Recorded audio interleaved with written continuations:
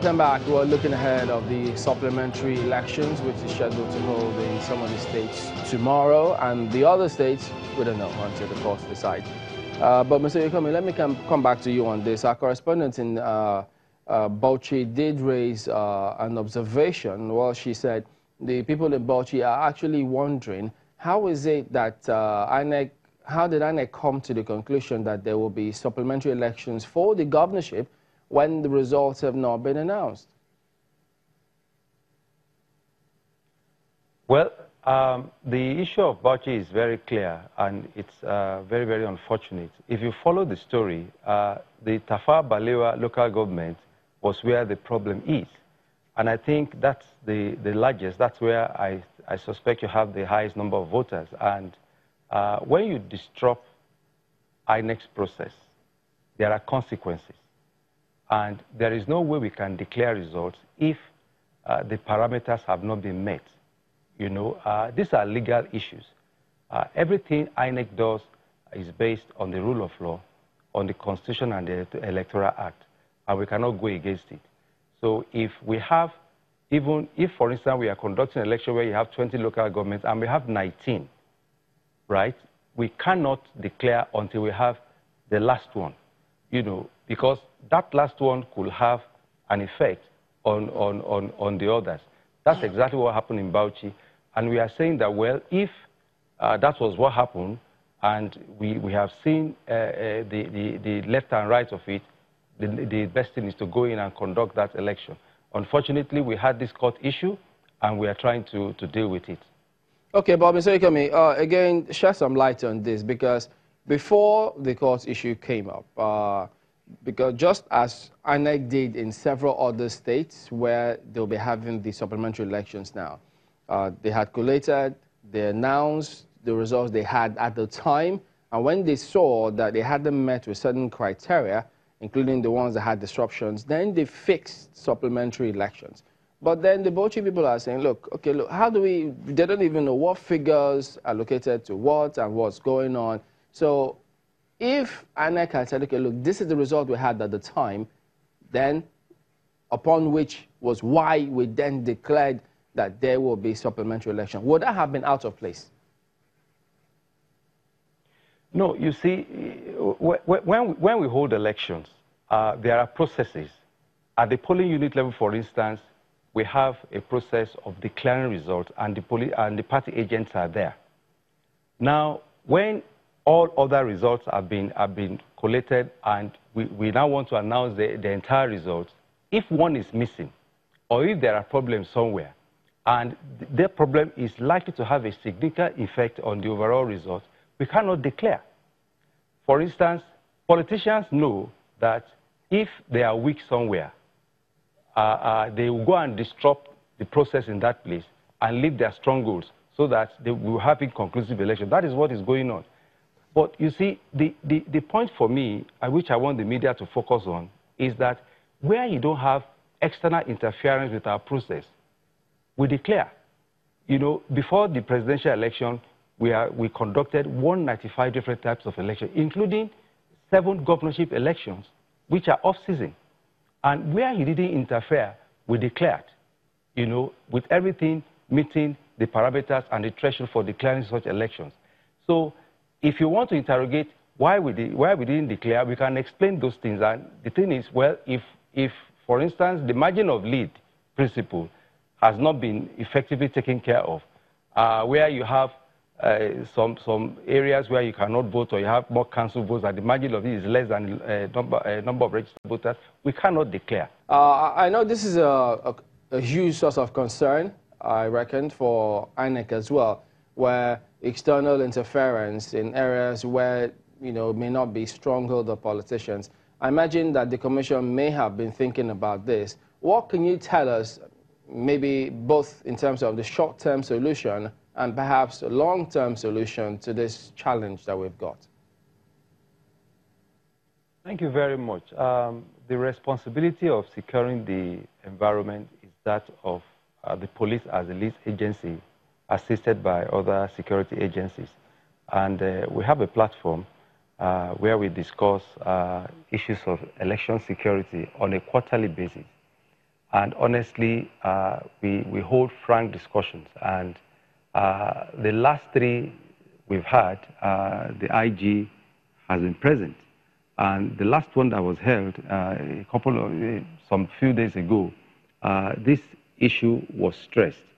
Because you see, if you look at the polling unit scenario, you have probably 3 to 5 INEC officials trying to conduct all aspects of the election. They are busy attending to people, the smart card reader, register of voters, issuing out ballot papers, and making sure things go right.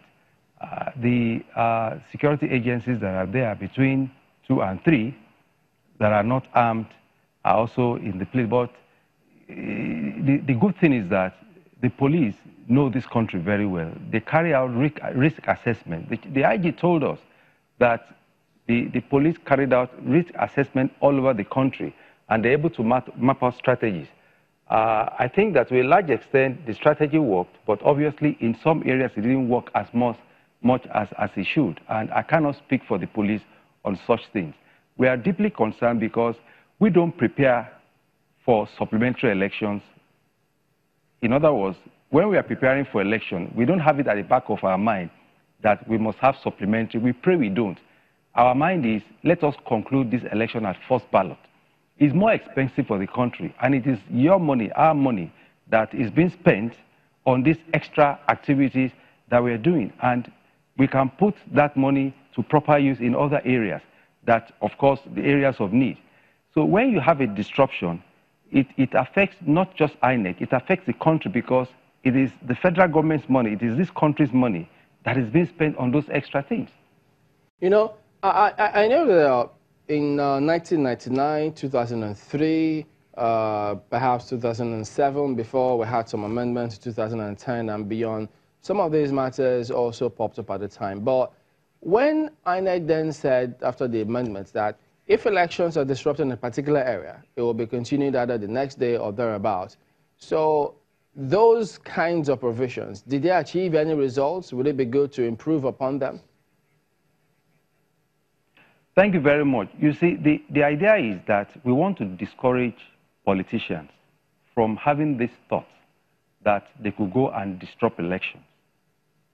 Of course, when you disrupt election, we go back and conclude the process, and the desired result will still come out. So it's like you are wasting your time. It has happened in a number of places.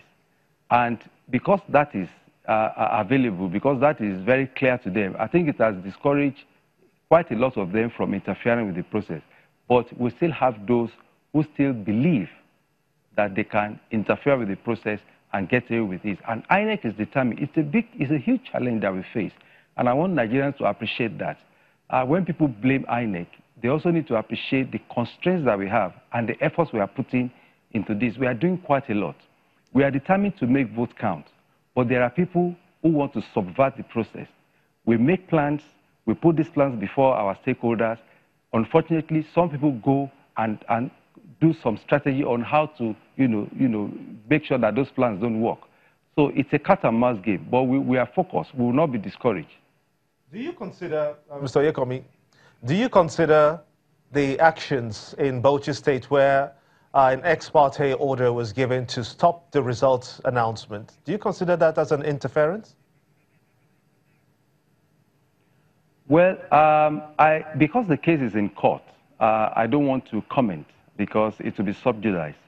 I think that we should just allow the process to run the full course. And after the judgment has been given, we can then talk about those things. And then again, with concerns to how the outcomes are with us, as we have, and with you, I can imagine, being the lead in the organization of these elections, how does it come to you when you have to deal with situations in Sokoto, for instance, when the people largely asking INEC to make clarifications on whether or not the already counted votes will count again, since you're going for a supplementary elections? Well, if elections, if you are going to have supplementary elections, and if you have some results already declared. We can't tamper with those results. Those results are there permanently. It is the areas where declarations could not be made or where the results are not available that we are going to deal with.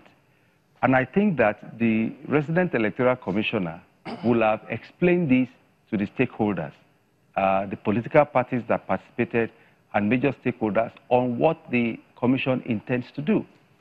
You know, you cannot pass an examination twice. Once you pass an exam, you don't go and write it again. So the areas where results were declared, we are not tampering with those results. The areas where we are going to conduct election, whichever way you want to call it, are those areas where declarations were not made or where there were cancellations. What's the latest thinking about malfunctioning or non-usage of the smart card readers this time around? Well, we have a rule. The smart card reader must be used in all polling units. Because when you come to the polling unit with your permanent voter's card, you have to go through the protocols using the smart card reader. First, it has to establish that the smart card reader was issued by INEC. It also authenticates you by ensuring that you are actually the person that has presented the smart card reader, presented the permanent voter's card, and then you go through the biometrics. But if you willingly refuse to go through that, your votes will be scored as 0. And, you know, when people talk of malfunction, it's something that the rate of malfunctioning is quite low from experience. And then we have backup teams. We have what we call redundant smart card readers. Now, when a smart card reader malfunctions or is not able to function properly, we bring in a replacement. And it is on rare occasions that you have total failure of the smart card reader. And of course, if that happens, in the unlikely event that that happens, the presiding officer will now, you know, stop the election and continue the following day, by which time the arrangements will have been put in place for the process to continue. Mr. Rotimi Oyekami, Chief Press Secretary to the Chairman of INEC, we appreciate you talking to us today on the program. Thank you for having me.